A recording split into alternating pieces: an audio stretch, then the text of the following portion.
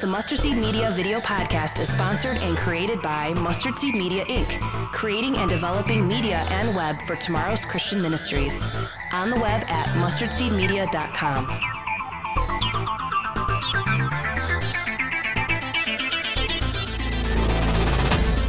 Okay, so let's open up Drupal.org and let's do a little CMS magic. Okay, so let's start with this Photoshop document here, and let's turn this thing into a website. Let's get right down to it and edit some CSS, shall we? Welcome to yet another episode of the Mustard Seed Media video podcast. My name is Bob, and I'm your host. This is the podcast where we talk about stuff about web design. That wasn't a very good sentence. We talk about stuff about web design, such as CSS, HTML. We talk about Drupal. We talk about a whole bunch of other stuff.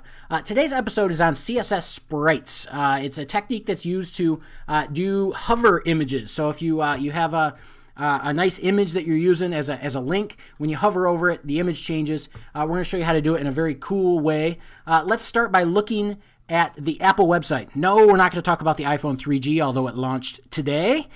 Instead, we're going to look up here at their menu. I don't know if you've ever thought about how they do their menu or if you've ever looked, but basically, this is an image-driven menu, so these are just images, and then when you roll over, the image changes to a different image.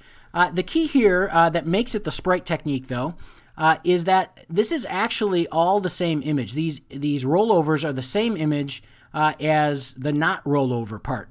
So let's use Firebug and go ahead and inspect that, those images that are being used. And if we look at it, we will notice it's all actually one image. What happens is it initially loads this top bar to basically show right on page load. And then when you hover, all it's doing is it's changing the view by moving part of that image up into the display area. And same with click. It would take this and it would move it up so you saw the part of the image that looked like this. There's a couple different reasons to do this. The first is for preloading issues. A lot of times if you've ever tried to do a button like this and you use two separate images, so say this here was an image and then this here was a second separate image, you would notice when you hovered over, unless you did some JavaScript or you did some other stuff to fix it, basically you'd have a little bit of a delay because that image, that second image, isn't preloaded. By making it all the same image, what happens is when the page originally loads and it shows this top menu bar, that means that it's also loading all of the hover and the click and all the other states that are going to be used in that CSS. So there's going to be no delay. There's no preloader issues. The other reason to do this is just server access times. The more images you have, the more times it has to go back and access the server, and that's bad. It's going to slow down performance and stuff like that. So Apple's just one site that uses this. There's lots and lots of others. Let's look at how to do it. First thing I'm going to do is just create a piece of content. All I'm going to do is create a link, a text link here. And I'm doing it in Drupal, but you can do it anywhere. And so what I'm going to do is I'm going to create a div with a class of button. You can call that class whatever you want. And then inside, I'm going to put a link. And then I'm just going to put some text. Close my link, close my div, save it, and we're good to go. Now what we've got here is just a link that says click me. Just text link, whatever. So let's go ahead now and we're going to create the image that's going to replace this, our sprite image. I'm going to fire up Photoshop. I'm going to create a new button size or a new canvas size here with a width of 200 and a height of 100, and that's going to be my button. So the very first thing I'm going to do, I'm going to make a button that's just going to have two states. It'll have a regular state and a hover state. So I basically want to think of this in, if you remember the Apple image, I want to think of it in terms of sort of different states stacked from top to bottom. So since I'm only going to have two, the first thing I'm going to do is to grab a guide and put that guide right in the middle. And what that guide right in the middle is going to tell me is this top half is going to be my top state, and this bottom half is going to be my bottom state.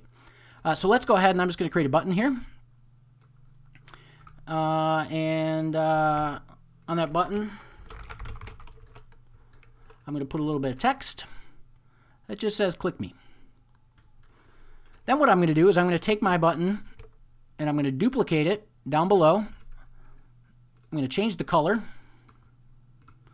to black. I'm going to copy the text.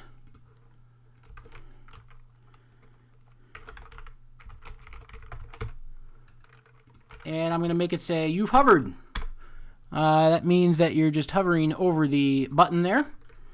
And then I'm just going to go ahead and I'm going to save this. So you're going to see now that I've basically got two buttons. I've got my initial state, and I've got my second state, and they're both in the same image. So let's save these. I'm just going to save it as a GIF. And I'm going to put it in my theme folder.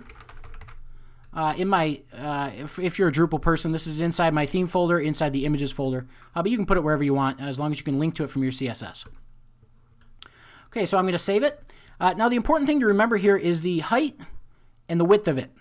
So the width of this whole thing is 200 pixels, so that's good to remember. The height is 100, but that means each button's only 50. So each button's only 50 high. Those are good to remember as we go back and do our code. So now the image is in place. Let's do the CSS to make this happen. So the first thing I'm going to do is I'm going to say that my div here, I'm going to look at my div that's called button, and I want to affect the the actual anchor tag, the link inside of it, and I'm going to do it for visited too, because I want it to be the same. So the first thing you have to do, a lot of this is similar to episode 1. If you go back and look at that, you'll see a lot of the same sort of technique. The first thing I'm going to do is display it as a block. That's because by default, anchor tags are not blocks, they're inline. I'm going to set my overflow to hidden. This means that I'm going to set the size of my button, and then anything overflow, all those other button states are going to be hidden. We're not going to see them. If you don't do this, a lot of times it'll show all of your other states also. So then I'm going to set my background image to the image that I just created. Make sure it doesn't repeat. Oops. What else am I going to do here? The first thing I'm going to do is I'm going to set the height, and I'm actually going to set this height as 0. If you want to know the reason for that, go back again and look at episode 1. My width, as I remember, is 200 pixels. And then my padding top is 50 pixels. Again, I'll repeat just real quick. What I'm doing with the height and the padding top here is the height being 0 is getting rid of the text that I originally put in there, the HTML text. The padding top is then pushing that down, that text down so you can't see it. And then the final thing I want to do here is I want to set my background position to be 0, 0. So that's top and bottom, and then left and right. So if I save this, in theory, and I go back to my link, and I shift refresh, okay, there's our image. So right now we've just replaced that. Now it's not doing anything on hover. So let's go back and we'll change the hover state now. So it's going to be the button A hover. Now, like I said before, all we want to do is shift that background. We want to move that background. So all I'm going to do is change the background